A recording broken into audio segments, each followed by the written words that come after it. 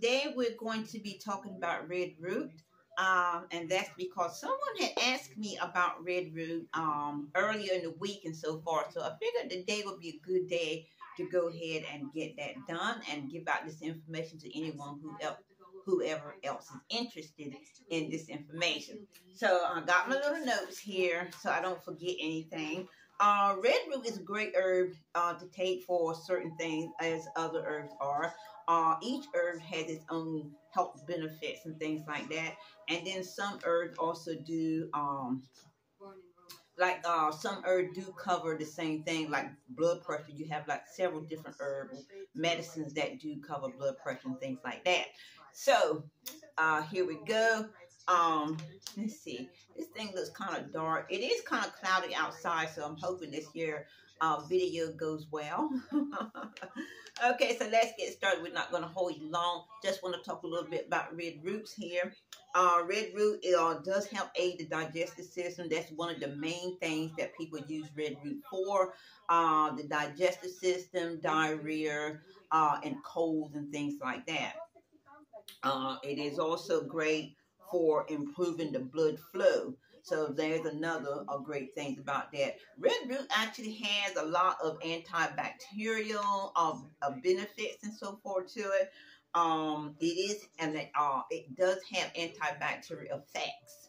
And it's very beneficial for your lymphatic system, and it's also beneficial for your the lymphatic system, and it also helps reduce the risk of genetic mutation. That's what I was trying to read to get to that little part there. And it also helps you to detox and so forth. But again, also red root can be used as a tonic, which is really great if you're going to be using red root for the digestive system. Tonic would be great to use it for, because the tonics are usually pretty strong and so forth, and also they're bitter and they work faster and so forth, things like that. Even though you can get red root in a capsule form, like I said, for the digestive system, things like that, you want to use it as a tonic. Okay, for colds, things like that. Oh, fever, it's also good for fever, reducing fever. You may want to drink it as a tea. Also, you can drink red root as a tea. So red root actually comes in at least 3 formulations. You can get capsule form, tonics, and also herbal tea, and so far, to help you depending on what your system has and so forth, what your situation is. And all that. And again, it also, one of the main things too, it help improve blood flow.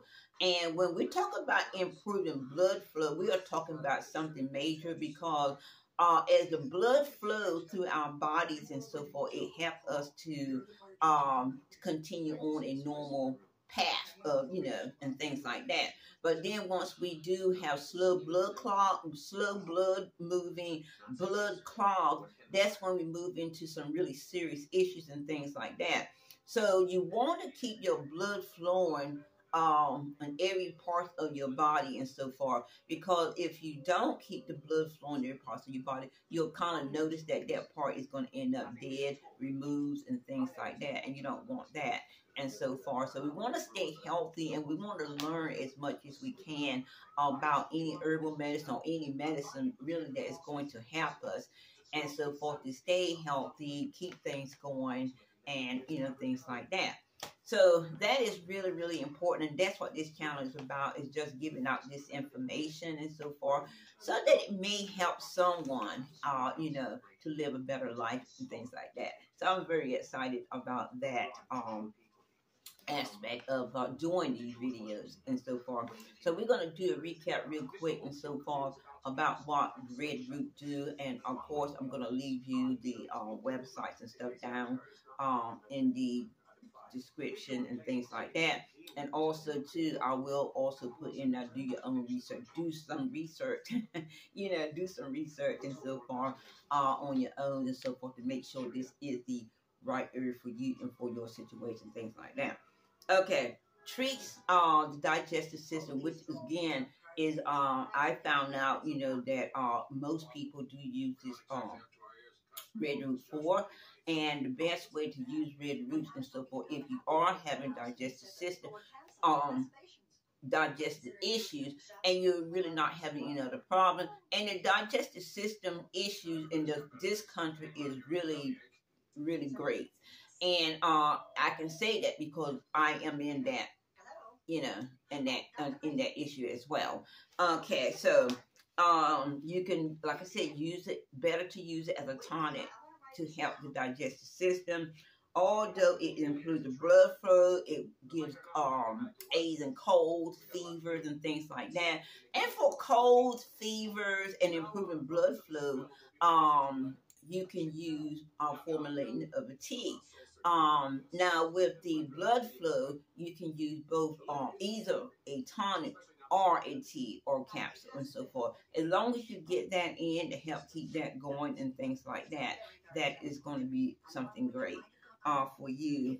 Yeah, it helps to reduce. Oh, okay, and it also, I missed some things. It also is great for sore throats, venereal. Let's see, is it sore throats, skin malignancy, venereal sores, and wound bleeding, and so forth. So those are a couple things. That's why you need notes. Yeah, and it's great for those things as well. And we do have, again, sore throats, skin malignancy, venereal sores, and wound healing. Okay, so that means that the entire bacterial effects really helps with these issues and things like that. And again, you can use this here, red root, for all these issues. And it's also great to help with the lymphatic system. And it's also, like the book said, research say, it also helps reduce genetic mutations and things like that. So this is a great herb. It's a power herb. It is a bitterant. If you're going to use it as a tonic, it is a bitterant. Tea, you may want to put a little honey in there to soften the bitter taste and things like that. For capsules, you don't really have to do anything but just take them. So this we're talking about is red root health benefits and so forth. That's going to help you and all that. So this is Eunice, and I hope to be back next Wednesday with more information on another herb to help you to live a wellness life and so forth. Again, that's what this channel is for. It's just giving out that information. And before I go, if you have any of those symptoms and things like that, fever, slow blood or blood flow, cold, digestive system, and things like that.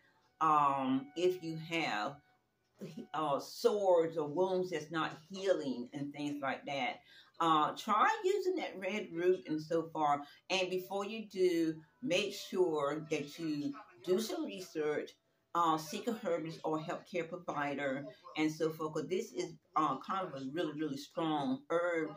And if you are taking traditional medicine and so forth, you want to make sure that the red root herbal medicine is not going to have any bad interaction with anything that you may be traditionally taking.